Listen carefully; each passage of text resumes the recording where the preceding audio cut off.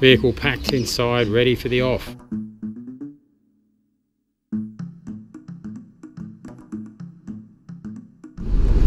Well, here we are, finally leaving Darwin on our 4-day trek across to New South Wales. It should be a fun and adventurous trip.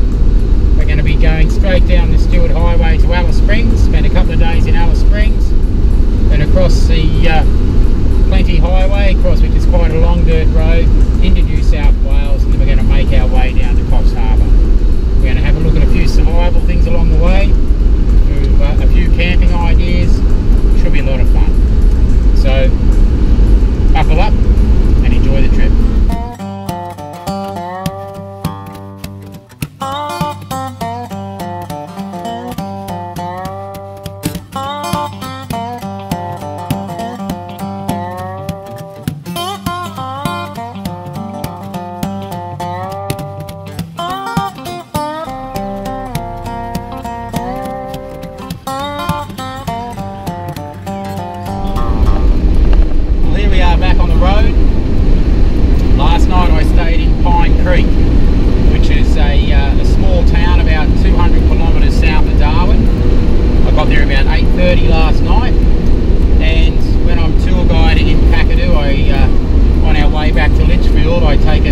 We actually stopped there for a night.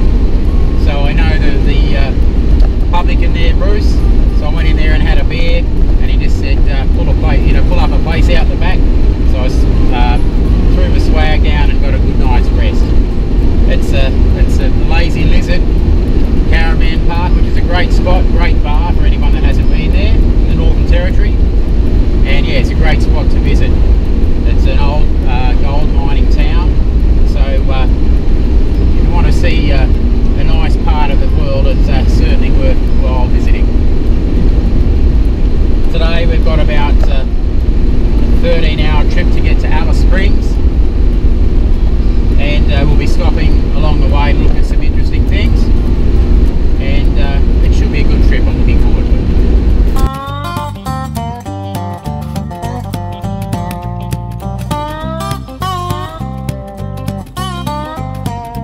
Quite interesting to see the country change from the up around north of Pine Creek, from Darwin down, and sort of see the transition from cycads, sand palms, Darwin woolly butts, and all the plants that typify the top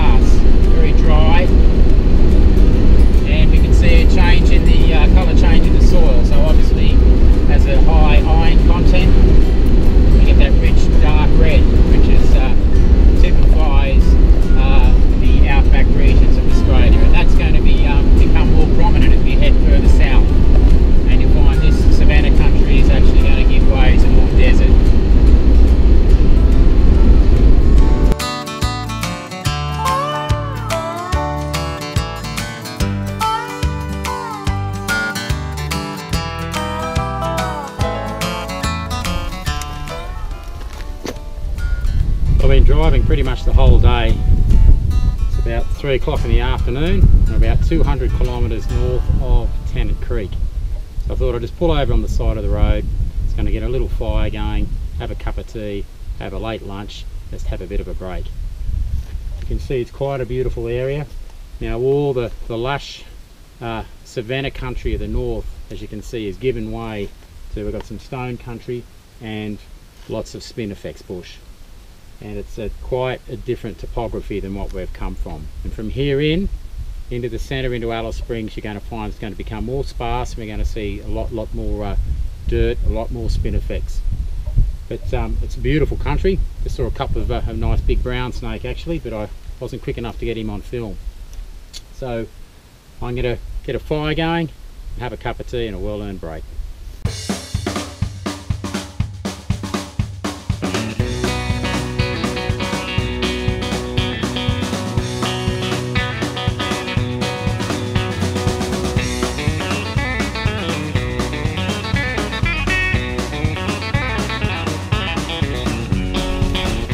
Quickly got a fire going, got a cup of tea on the go, or some hot water to make a cup of tea, so I'm just going to sit back, relax, have a couple of banana sandwiches for lunch and a nice cup of tea for a break. I had to build a very quick firewall around here because we have a predominant wind coming from this direction, so just to shield the fire from the wind, obviously to stop the any embers from spreading, and just to contain it, I've just erected a very quick wall.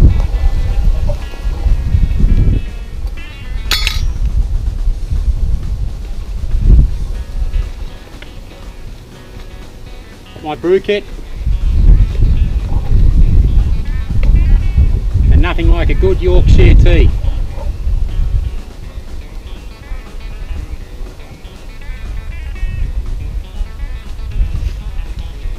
Just to sweeten it up a bit. Don't really like sugar. We all know how bad sugar is for you.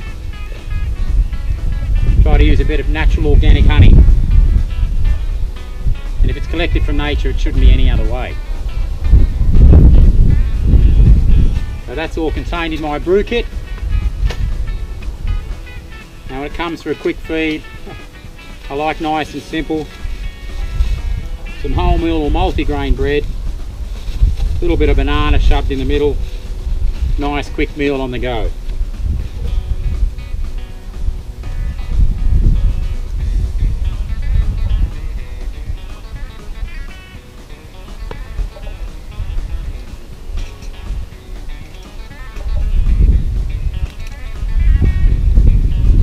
And there you go, quick cup of tea and a quick lunch.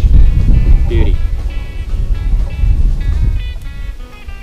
From here, when I finish lunch, I'll quickly pack up, make sure this fire's out properly, leaving no sign that I was ever here.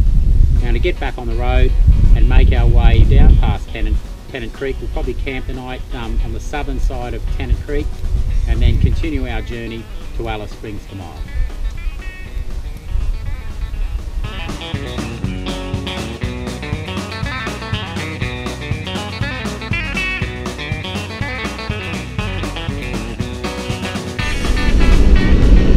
Here we are back on the road again, just after having a nice cup of tea and a quick bite of lunch. We're about 200 kilometres, which is about 2 hours drive north of Tennant Creek. So we're going to drive down to just south of Tennant Creek and look for a spot to camp for the night.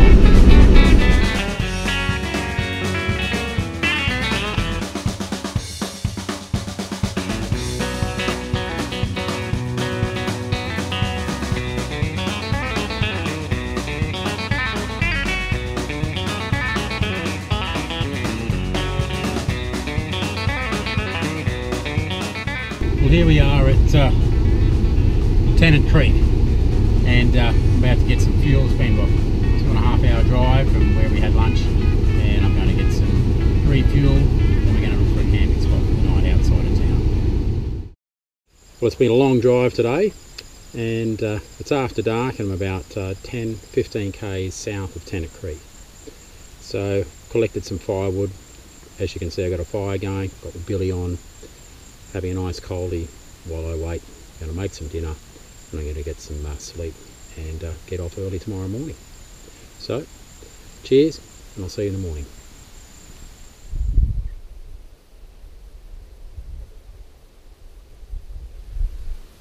Waking up in the outback is absolutely magical. Last night was beautiful. I had the whole sky just filled with stars. It really was something wonderful. I'm going to get up now and put a cuppa on and have some breakfast, have a shower, and we'll get on our way and make our way to Alice Springs. Tell you what, the flies are bloody crook. The further you get into Central Australia, the worse they get. It reminds me of flies we used to get when I grew up in the New South Wales country town of Moree. Loads of flies, and it's just like that.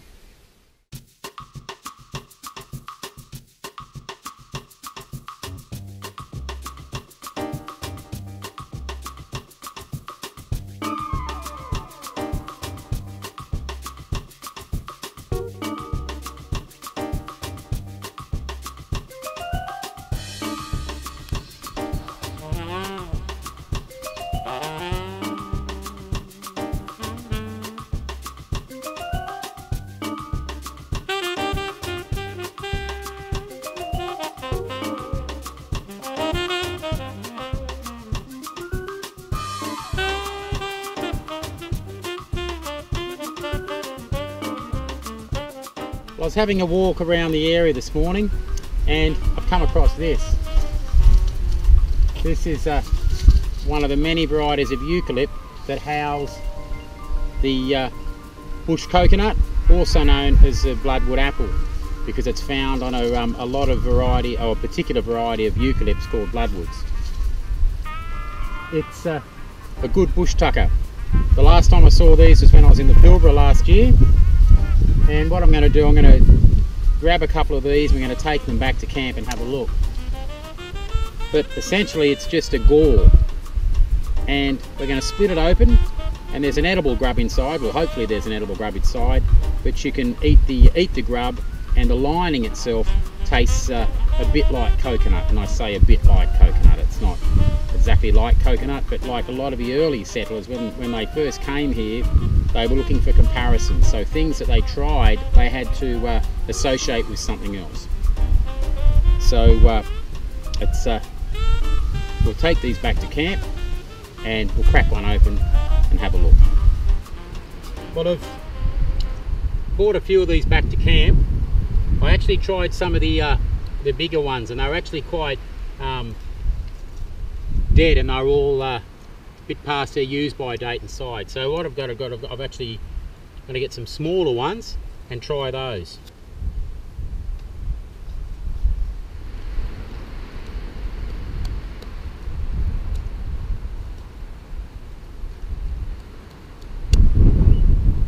That's better.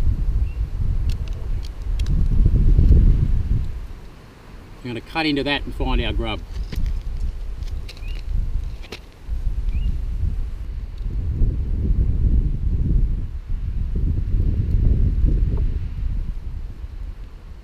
There's our grub. So that coconut, I've just squished him, but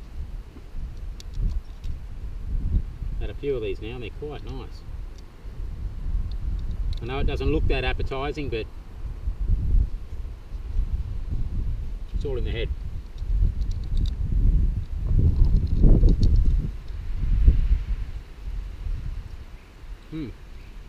Good. Actually, the tastiest part is the grub.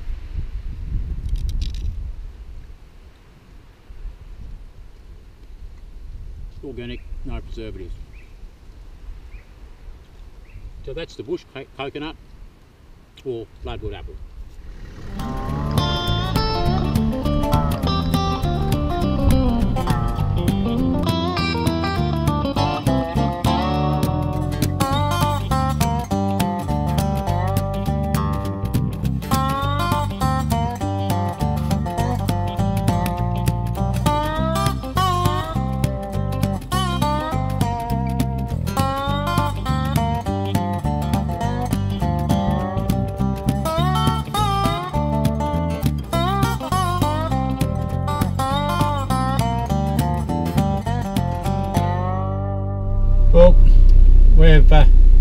driven about 100 kilometres since our camp spot this morning, and we've stopped at a place called the Devil's Marbles, or traditional name is Kalu Kalu. And this was a traditional sacred dreaming site of the 4 Aboriginal groups in this area. Very significant site, and with lots of spiritual history here. Absolutely, it's all granite. It was sandstone. It's sandstone that's been eroded down. We've just got the rare granite left, and it's all around this area. It's absolutely beautiful, and there are lots of stories, traditional Aboriginal stories associated with this. Us being white people, we're only allowed to hear the very basic story. In order to hear the only certain people are told all the stories associated with all Aboriginal sites around Australia, and it depends upon your position within that language group. So this is Kalu Kalu. Spectacular country. Oh, this whole area was of tremendous significance to Aboriginal people. And since first contact with Europeans and when they first came to this country, there's been, despite massacres and the land, they put the overland telegraph right through this area. Rocks were taken to use as gravestones on certain Europeans' graves, and a whole swag of ridiculous activities went on just through ignorance and lack of education. And but now that's changing. There's gradually the Aboriginal people of the area have got all their land back, as they rightfully should, and now it's joint managed by the National Parks and Wildlife and the traditional owners of the area. And that's a great step forward, and we're hoping that that's happening around the country, and that that's going to continue with all the Aboriginal areas that need to be given back to their rightful owners.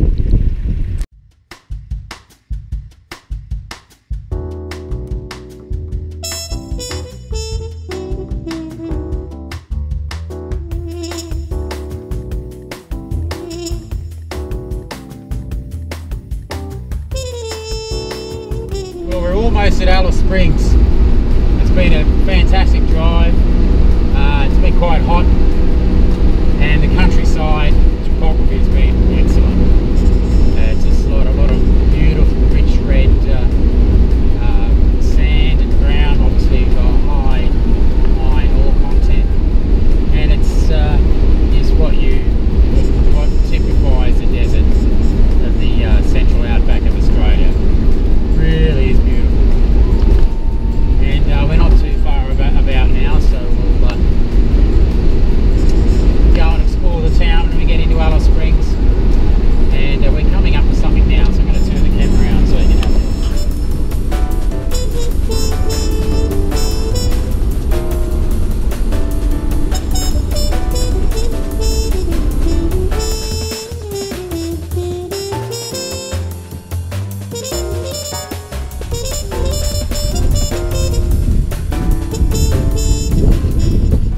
Springs.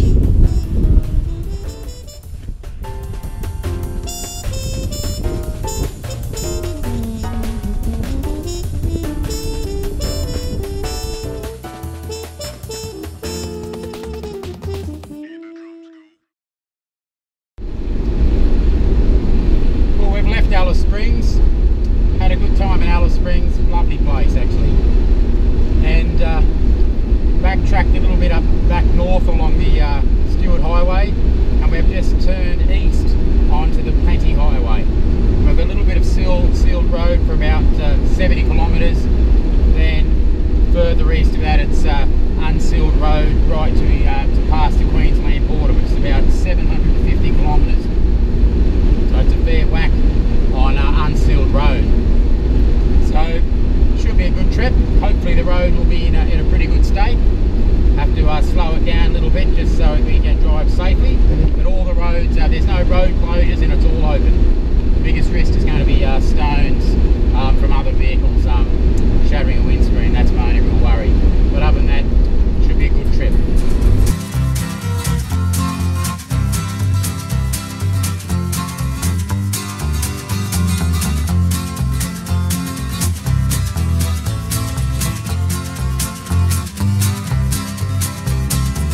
what you're looking at behind me is a termite mound. Now when I'm tour guiding in Kakadu up near Darwin, there's two types of termite mounds we come across, and that's the cathedral termite mound and the magnetic termite mound. Not exactly sure what this one's called, but basically the life cycles of, and the structure of termite colonies are very, very similar. Pretty much we have a king and a queen. The queen in the insect kingdom can live to 30 years old. It's pretty amazing as far as insects are concerned. We have soldiers and we have worker termites, as well as nymphs and reproductives. And pretty much 70% of the nest is made up of soldiers and workers, and the other 30% is made up of reproductive nymphs, and then we have its king and queen on top of that. Once a year, the nymphs and reproductives fly up into the air, usually around the wet season, and they mate, go to ground, and they form a new termite mound. This termite mound you're looking at here, like the ones in the Northern Territory, could be, I'd say, at least 20-25 years old, could be older. So it's a massive structure. To give you some idea of scale, termites are blind. It'll be equivalent to having, say, 2 million blind factory workers building a skyscraper that's 2 miles high and about 6 city blocks wide. That's how big these structures are. And this one, as we said, is about 30 years old, is my guess. Aboriginal people had a lot of uses for termite mounds. Basically, the inside of a termite mound holds heat really, really well, so they're great for cooking. You can actually dig a channel into the termite mound itself, create an oven, so it actually holds the heat. The other thing you can use is using the inside. They're slightly different, more smaller honeycomb construction in the Northern Territory. You can take that and you can stick it on the fire, and it makes a great insect deterrent. The mosquitoes here aren't so bad when you get inland, however the flies are bloody annoying. But that was one of the uses I used the termite mound for in the Northern Territory, right up the top of Darwin. So cooking, it's actually wonderful, really good for putting a base in a ground oven. So I'm going to have a quick cup of coffee and get on my way again. We've probably travelled about 500 kilometres so far. We've still got a fair bit to go until we get to the Queensland border. Probably about another 2 hours, I would say. And we're going to look for a camp tonight, hopefully before dark tonight. I'm going to make myself a quick cup of tea. And when I'm on the road in the car, a great piece of kit to have is a jet boil. It only takes a couple of minutes to boil the water. Really quick and handy. Obviously, there's no need for me to light a fire, and this is going to be a little bit quicker than having to get a fire and get some water on the go. So great piece of kit. So I simply take the bottom off. There's a few different configurations that these come in, and I'm going to show you one of those today. So all we do, just put our gas bottle on our tripod just for our stabilisation base.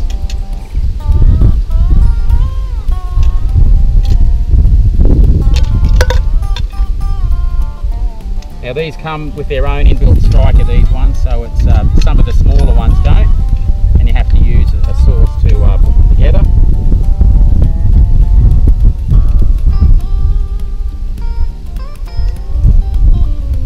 I'm just using this little bush here as a windbreak.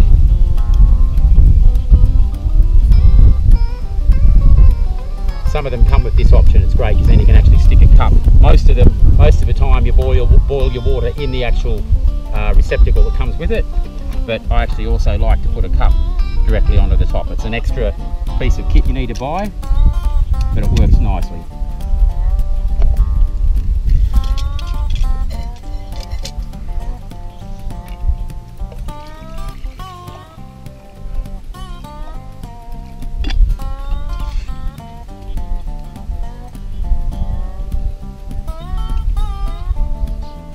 Turn the gas on.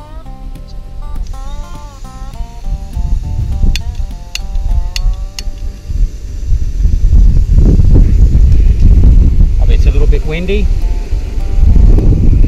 That shouldn't take any time. I'm just going to get my bag here, use that as a windbreak.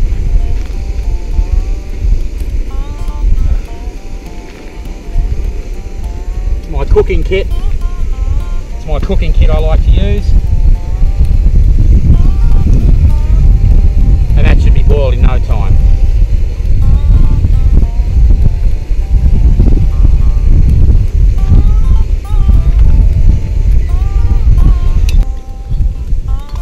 Okay, that's boiling now. I'll turn him off.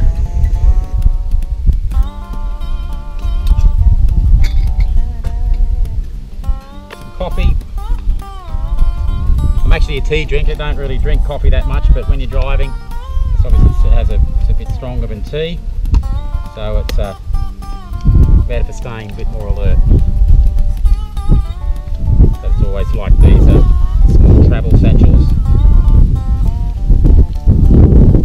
Make sure I keep all my rubbish. Can't stand little bugs.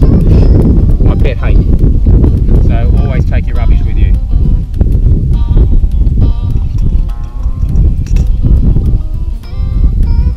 Dash of honey.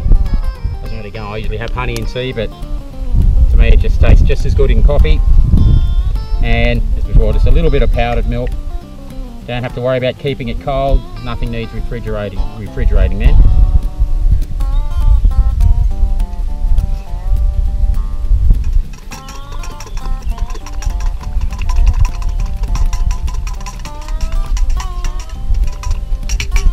And powdered milk keeps it nice and hot.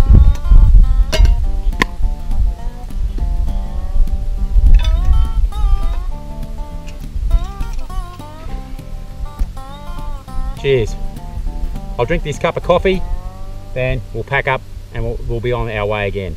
Hopefully another 2 hours travel, and we'll start looking for a camp spot for tonight. It's a spot. All that to our south is the Simpson Desert.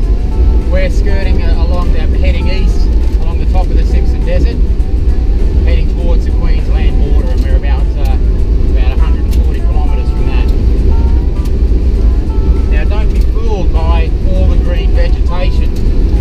Now just because we have green vegetation doesn't mean it's not a desert. Remember, a desert is characterised by a lack of water. It is very dry and arid out there. A desert doesn't always have to have just sparse sand dunes. There's many different sorts of deserts. And the heat is quite hot, it's very dry, and you need to make sure you've got a lot of water. I'm carrying in water containers about 30 litres of water plus another 6 to 7 litres in separate containers at various places in the car. I've also got plastic bags that I can use for transpiration bags and vegetation if need be. If we get time, I'll show you some of that tomorrow.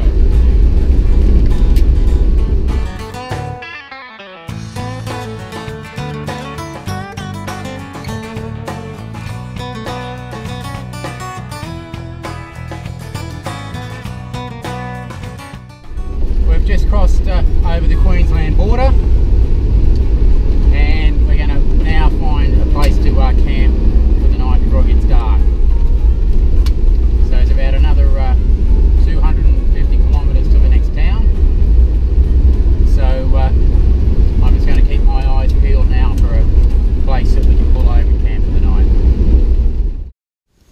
We got to our campsite just on dusk. Would have liked to have gotten here a little bit earlier, but it doesn't work out that way. I was intent on making it to the Queensland border, but I've come to a nice area off the road. We've got a gully down here. I've made a fire in this little old creek line, and that's shielding the fire from wind, and I don't have to do much clearing. I've got some water on to have a cuppa, and some water on also for to make some dinner with. Should be a good night, beautiful night out tonight. Actually, I'm looking forward to a good night's sleep in the swag. So I'll give you a look around camp in the morning, and we're looking to head off pretty early. So I'll see you then.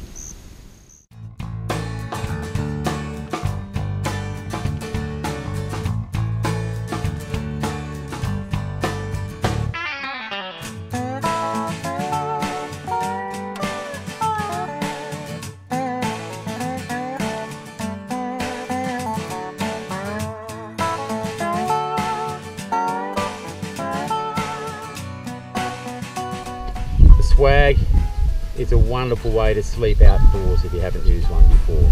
I like the swags like this, but it's nice and simple, just like the traditional swag, without the built-in mosquito net or shelter. Small and compact, just fits straight on your vehicle. Remember, this is used for mainly vehicle camping. Obviously, if you're hiking in somewhere, you're not going to carry a big swag on your back. You're going to use a small, lightweight sleeping bag, etc. But when it comes to vehicle camping, swags are fantastic. The other indispensable bit of kit is a tarp. Now, a tarp, this can be used for anything. The uses of this is really multi-purpose, and like our survival kits, a tarp is essential. We can use it for working under the car. It can be to keep rain off your head, tablecloth, mat, anything. And I keep this in the back of the car so it's accessible all the time. And really, this the amount of uses I put this to is staggering. So good tarp, also it's excellent piece of kit. Well, last night it was a little bit breezy before I went to bed, so I put the fire out. So I didn't want any sort of risk of bushfires. So what I thought I'd do this morning is show you how I lit the fire last night. And I used the traditional method of keeping still to light the fire. Now, I've shown this in another episode. I found some quartz on the side of the road yesterday, and I've just got my piece of fencing wire which I had tempered, and I've got some charcoal.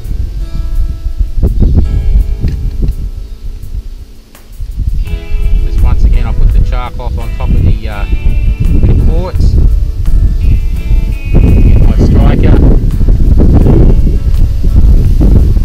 All I do is just strike down. It's a bit breezy. Until the spark lands in the right place.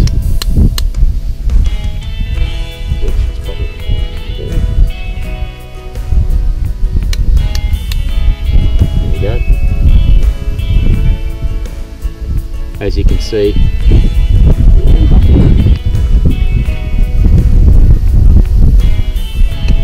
put that in the, it's got some dry grass.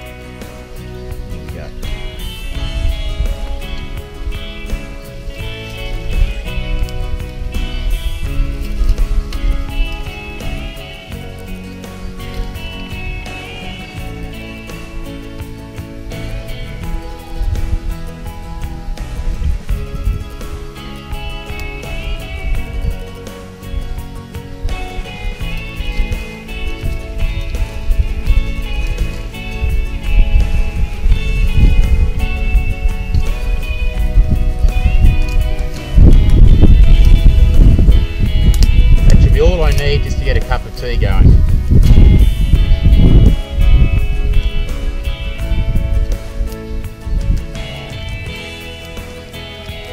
So I'm just going to wait for that to catch, burn down a bit, get a cup of tea on the go, and we'll pack up and we'll head on.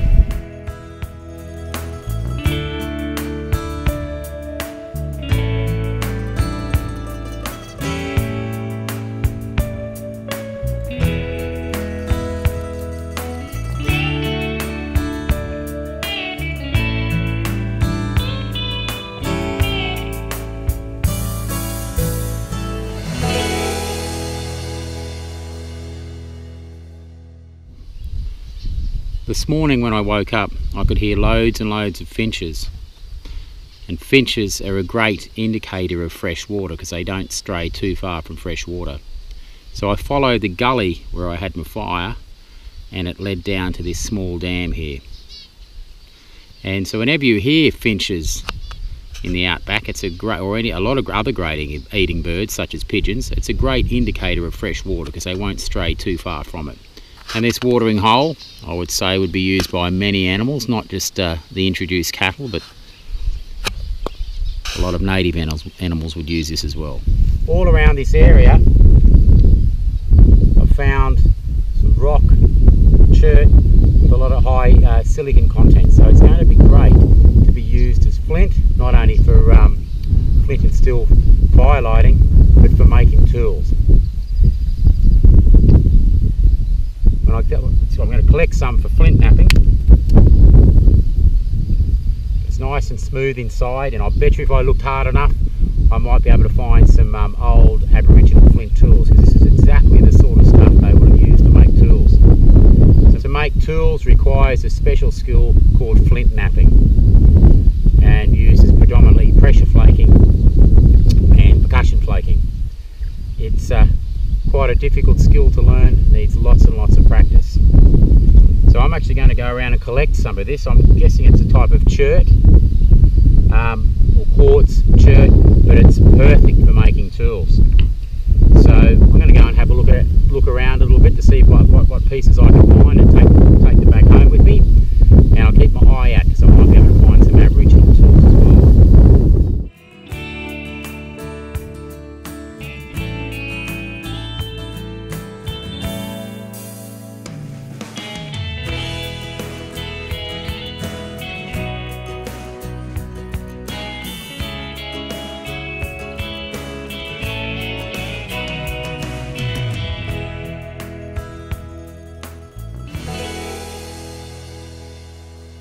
Been on the road about 10 minutes after packing up camp and leaving this morning, and we've come across this, and this is very typical of outback Australia.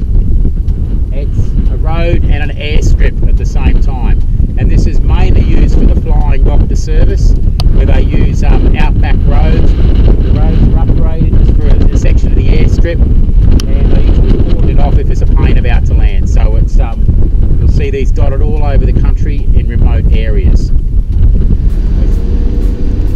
So as you can see, we're on the airstrip itself, which is the road as well, and this is where the flying doctor's service would land.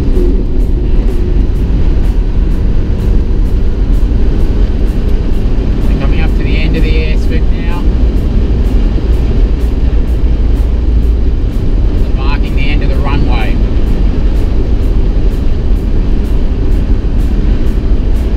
There's a remote outback runway. There's very few places in Australia you can go where you don't see some sign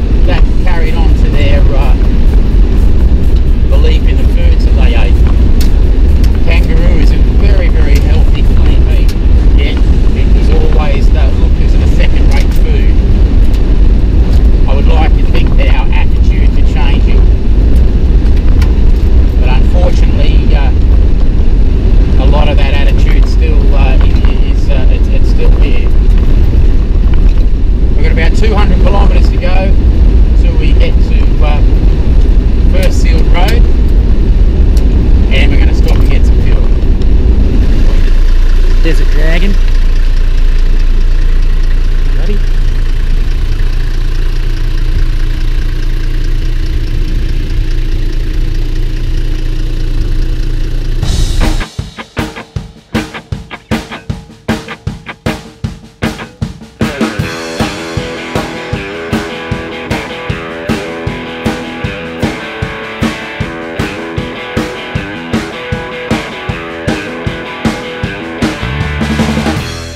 Here we are heading south on our way to Darwin, and we're just crossing the Tropic of Capricorn.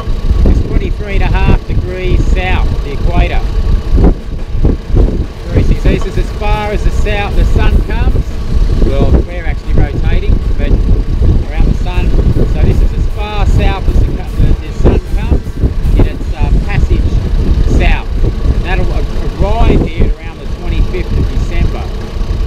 21st and 25th, then it starts its passage north again until it gets as far north as it can go on the equivalent tropic on the northern hemisphere, which is 23.5 degrees north, which is the Tropic of Cancer. So, Tropic of Capricorn. Got about another hour to go until we get to Darwin.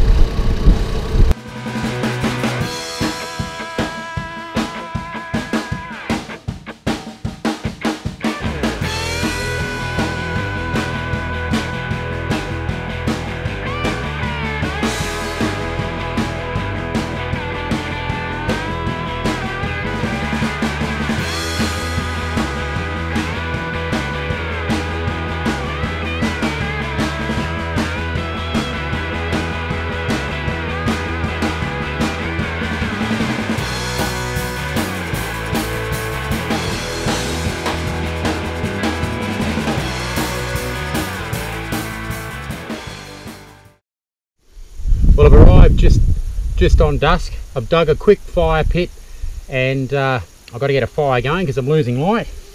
Otherwise you're not going to be able to see anything. So I've just grabbed some dried grass. I've got a very small amount of wood, enough to get it started. I'm just buffing these up, buffing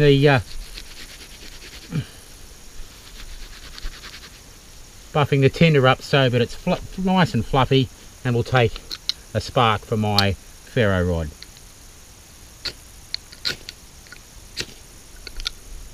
Turn upside down, sparks want to go up.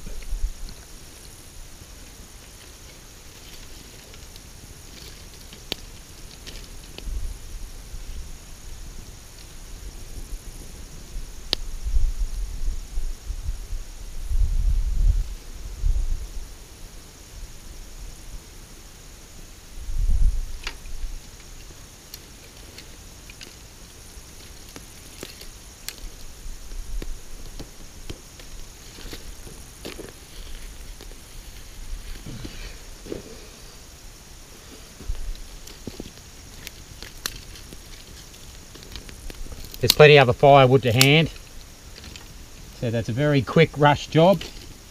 Took me about 5 minutes to get all that out, quickly dig that trench. A couple of minutes to get a little bit of firewood. Sometimes you always don't have time to do the preparation you'd like, but I know I'm going to get that's going to be going in a very small second.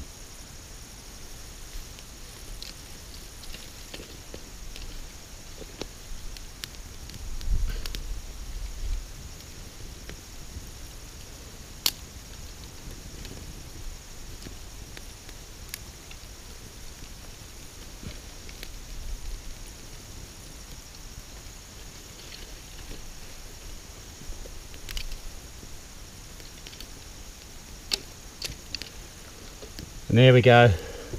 I'll come back in a minute, get the rest of the camp set up, and hopefully give you a look at the sunset before it completely goes down. I've just literally pulled into a causeway, driven cross country about a couple of 100 metres, just into an area where I'm going to set up camp for the night, just on a dried up creek bed. There is a little bit of water in one section. I might even see if there's some yabbies tomorrow, but that'll all depending on timing.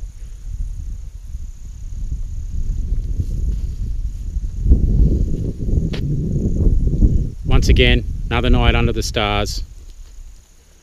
absolutely picturesque and beautiful.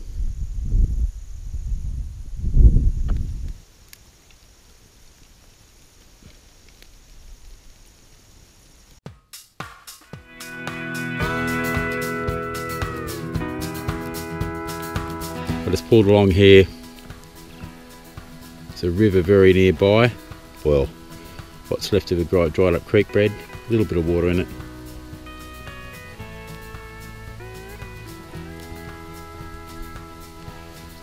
I had to get the mosquito net out, the bell-shaped mosquito net last night because the mozzies were pretty bad. Good morning. It was a beautiful night last night. It got a bit chilly actually. Despite that, there's still quite a lot of mosquitoes around, so I used one of those bell mozzie nets. Now usually in the army we use a small box style mosquito net, keeps a low profile. Sometimes I'm out camping, obviously you don't have to worry about not being seen.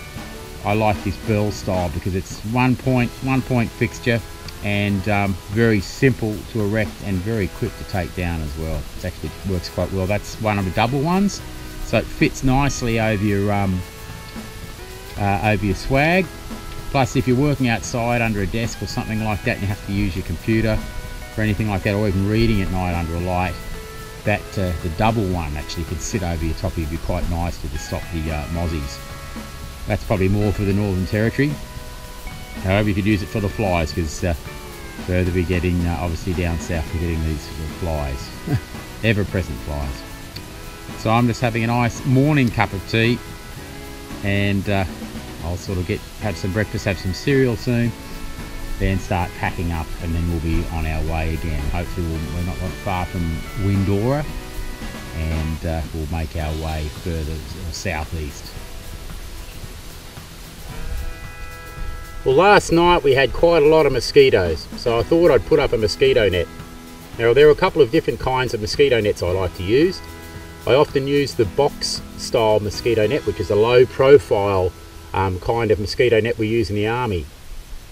You need 2 trees to erect that and a couple of sticks to act as spacers, but that works quite well. The other kind of mosquito net is the bell style mosquito net, which is this one here, and this is a double. And the beauty about this is that it has one fixed point, so it's very quick to erect and pull down after use. Once you've tied it up, all you need to do is splay it out so it's around the base of your swag, and it's that quick and easy. I don't really use tents that often. I prefer to be out with nature as close as I can, and tents tend to have a wall around me and that sort of barrier. Obviously in really cold windy weather a tent's a good option. But for most of my camping I like to actually use a tarp or just a swag and nothing else. So yeah, it's a great option if you want to. It's a very quick and easy kind of mosquito net to erect. The other great thing about these bell styles mosquito nets is that you can have a desk working outside reading. You can actually stick one of these up under a tree and it stops bugs getting into the light at night when you've got that light source, and it allows you to read or anything like that. So it's actually quite versatile, but the double ones are the way to go. The single ones are just too small.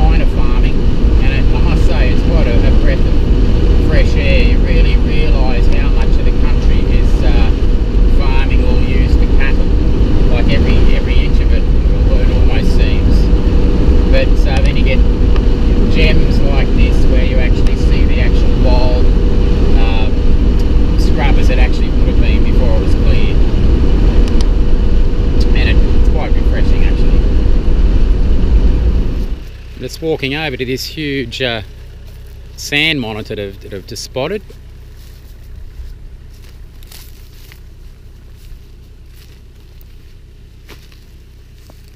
It's quite a big fella.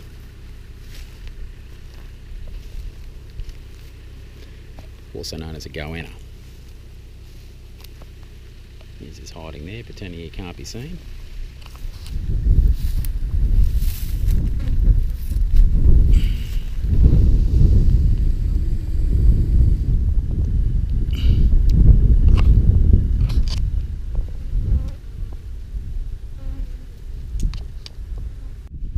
Here we have a monitor lizard, or goanna, and he's not happy. Yeah, it's alright, big fella. He's a big fella, he's about a good metre long, this fella. He's not too happy with me being here. But isn't he beautiful? Settle down.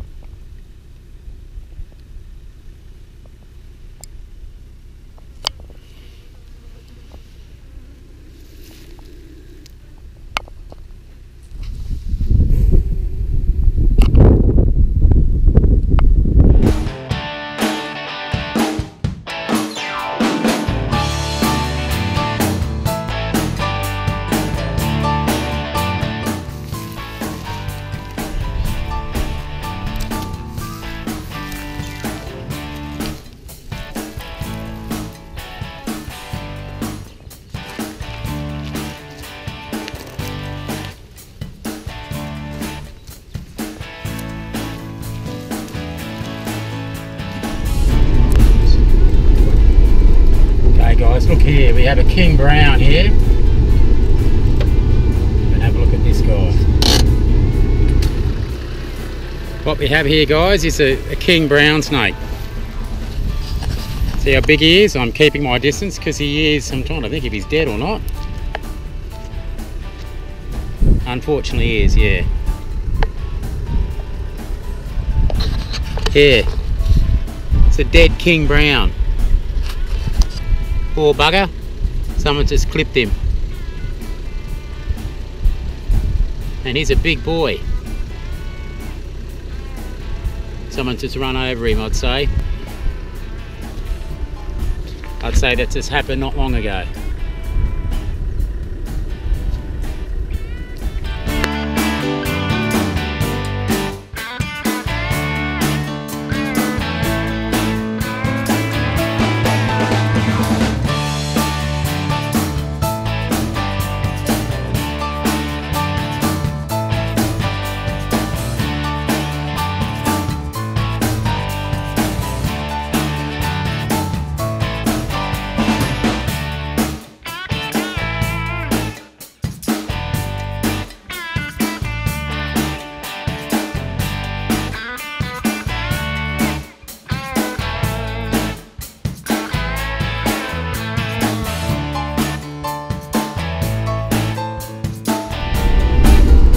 Right, this is Toowoomba.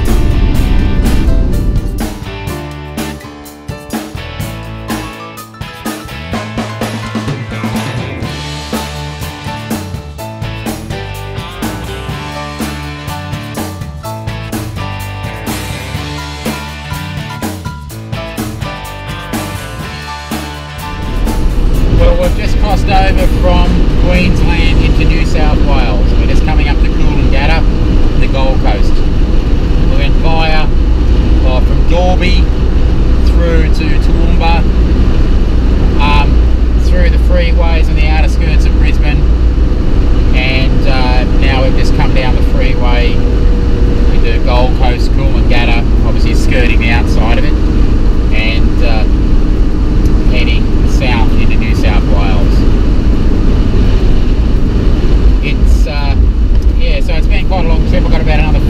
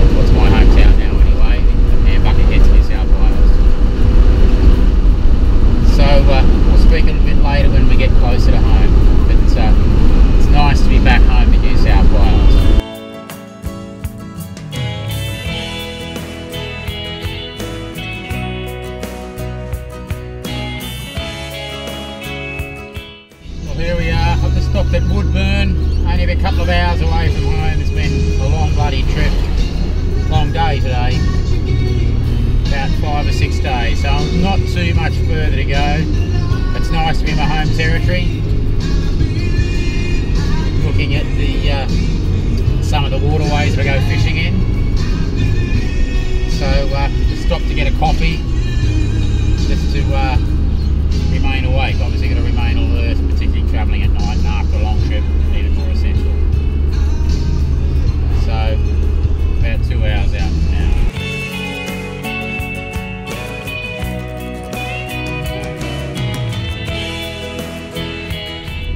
Well, finally I've reached my destination after almost 6 days on the road from Darwin